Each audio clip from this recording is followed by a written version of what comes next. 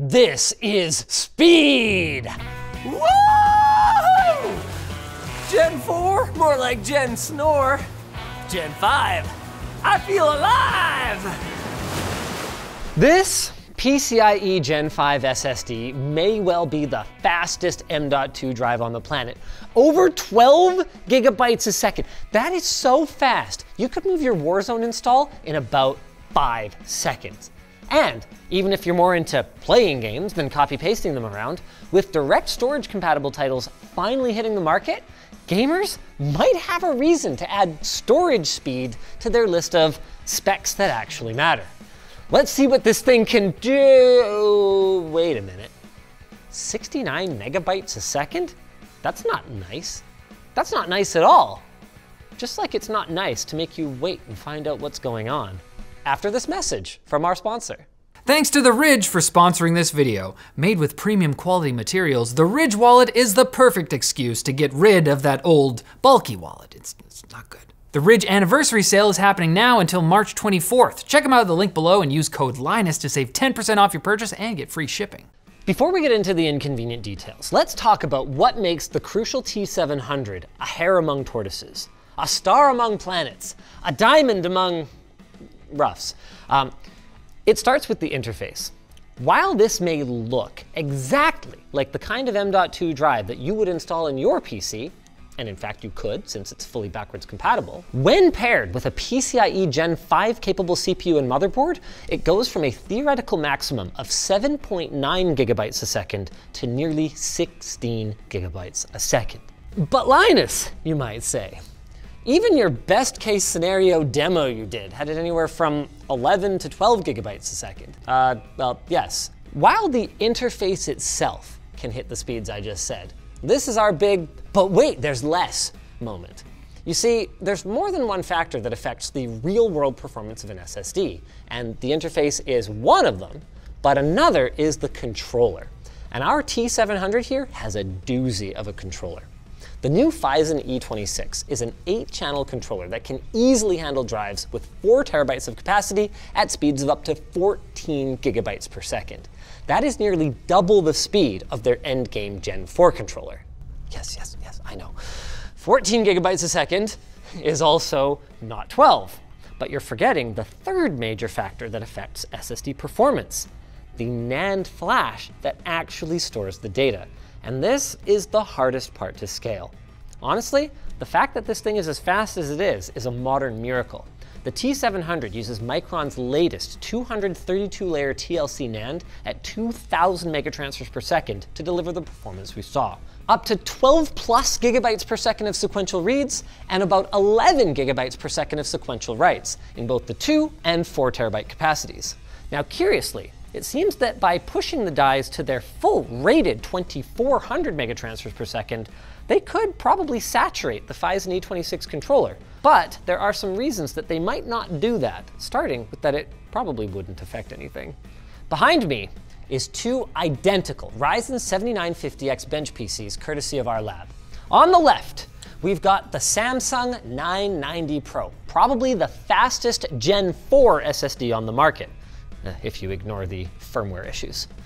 On the right, we've got the T700. Gen 5, baby! Time for our CrystalDiskMark drag race? Yeah, let's go. Okay, your team last gen? I'm Gen 4. You're Gen 4? Wait, how many of these T700s do we have? Tradition versus modernity. This is great. All right, we ready? Yeah, let's go. Let's go! Let's go! Didn't even count in. What? Well, I went. Okay, well, we're around now. Yeah, I want to win. What can I say? Oh, look at this! See you later, buddy! How's my rearview mirror treating you? Oh my God, this is brutal. Literally. You got more than double. Double the performance. But we're back to sequentials! Boom, let's go! Right speed, baby! Particularly those lower Q depth sequentials. Just crushing the Gen 4 drive. That's my first L. If you look closely, you'll notice the weak improvements in random reads and random writes, which, funnily enough, is the category of drive activity that represents typical day-to-day use. And it's also where most drives struggle. Why is that so slow?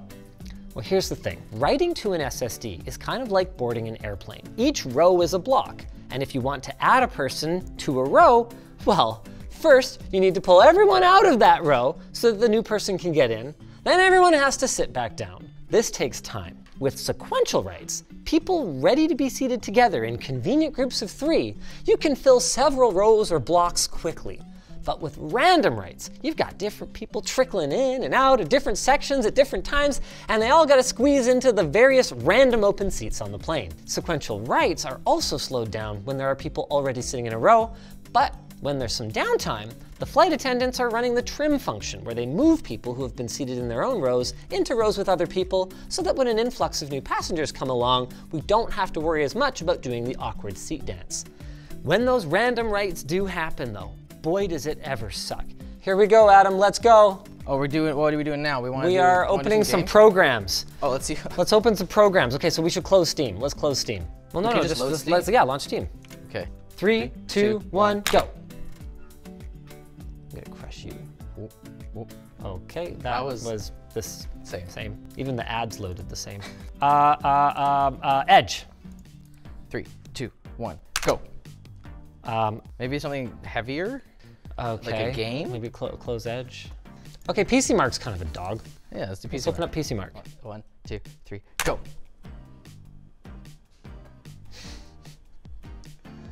Oh. Whoa! That was a pretty big win. Actually significant. Yeah. Okay, but can we repeat it? 3, 2, 1, go.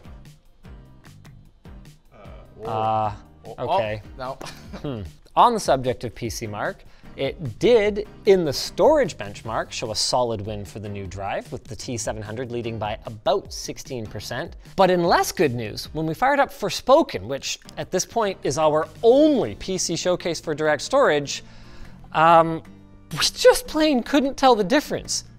That's not to say we couldn't measure the difference. We were looking at about a 5% advantage for our Gen5 SSD, but there was no difference in actual frame rate, and that 5% was just not something we could actually notice.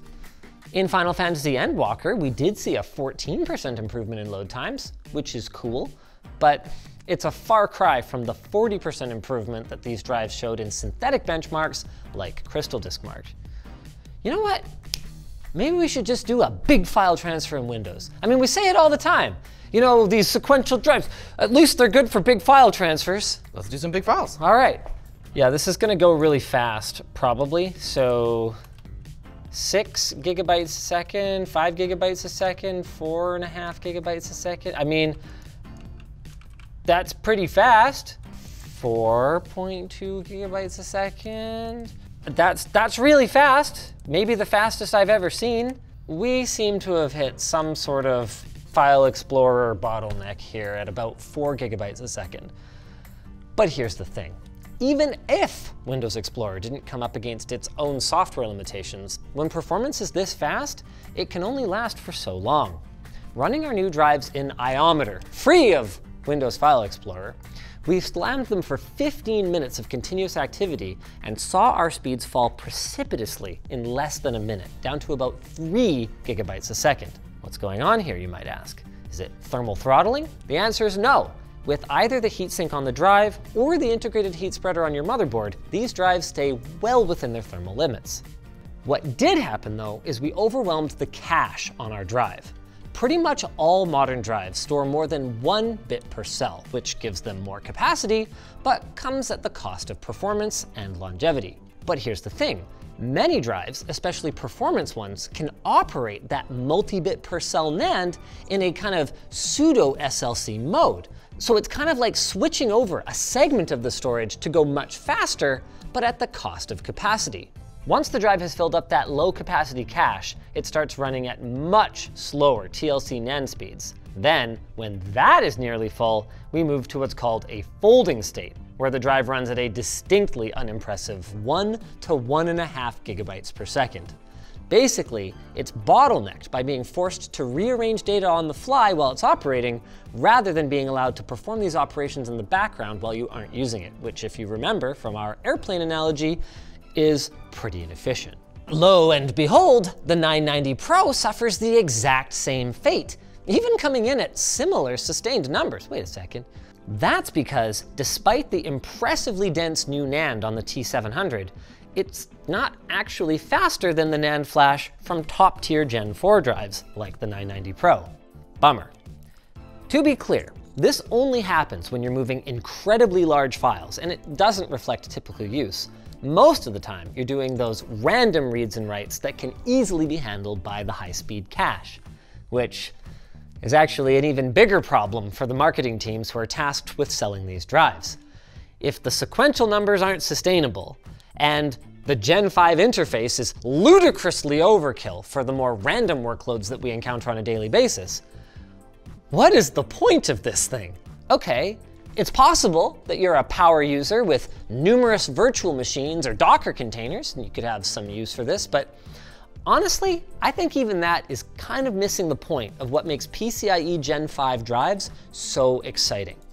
The real exciting part is not necessarily this drive or even the current PCIe Gen 5 crop of platforms, but rather the increased expansion that could be available to us in the future.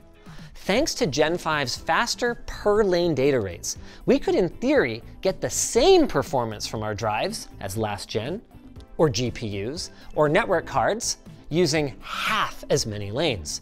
Like, think about a Ryzen 5000 system. You got your GPU, that's 16 lanes. You've got your single M.2 storage drive, that's another 4. And then you're sitting there going, I need more storage. Why don't I add a second M.2 drive? Well, when you go to add that second drive, instead of running off the PCIe lanes that are directly wired into the CPU, you're going to be running off lanes that are going through the motherboard chipset, which is fine. But the more drives you want to add, the more potential there's going to be for bottlenecks, unless you want to fall back to slower SATA drives. Now, workstation class CPUs do exist with much greater PCIe connectivity, but they're also significantly more expensive. With PCIe Gen 5, on the other hand, well, we get double the performance with the same number of lanes, or the same performance using half as many lanes. So suddenly, you could have 2 drives at a more than ample 8 gigabytes a second with nice low latency connections directly to the CPU. Personally, I'd actually like to see us go all the way down to a single lane drive at 4 gigabytes a second, and then I could have 4 of them. Sick! Now, in practice, it's not that simple, nothing ever is. But think about it. This could be a very interesting path for the industry to follow, and in fact, we're already seeing it in the server space. Now, you might be wondering, why not just make more lanes instead of trying to make the lanes faster? Well, the thing is that more lanes means more pins are needed to connect them, and more pins means more complexity, and more complexity means higher costs. So, while I'm a little disappointed to find out that there is no clear benefit to this thing for the average gamer, hey, at least we can have fun with them, right? See big numbers. Why don't we RAID 0 these drives, see how fast they go? Hey, RAID 0 is a valid configuration, David. Oh my God, are you actually using Windows Drive Manager to RAID 0 them? No, we can use storage space. Just do it, I don't care. We just gotta get this guy in here. This is ridiculous. Well, there's 2 in here now. Yeah, but you can't do the one that you're booted on. We have to format it into a drive and then put them into the correct slots. PCIe is not hot swappable. Yes, it is. It is? Well, not on consumer platforms. I'm shutting it down. How many of these could you fit in the tech? I thought you were gonna ask how many I could fit in my butt. Oh! Well, I was gonna ask about your tech sack. Did you try this and it's really fast? Yes. Neat. Well, it failed when I tried to create it, so that's cool. And just like if we were running a single drive, other bottlenecks would stop us before we'd get anywhere near this kind of performance in the real world. Yep. So, as our testing has shown today, it's not really the speed that matters, at least not today. The real benefits of PCIe Gen 5 are more about flexibility and I guess being ready for whatever the future might bring. And whatever segue I might bring to our sponsor. Zoho One. Do you own or manage a business? Zoho One can make your life easier. It takes the essential elements of any business, such as accounting, marketing, and HR, and combines them into one unified operating system.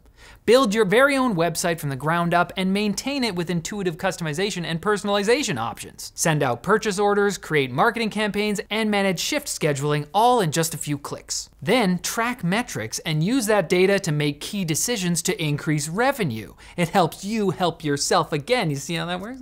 When you got everything set, start automating your processes and never worry about them again. And if you're working on the go, that's no problem. Zoho One includes mobile apps so you can run your business anywhere.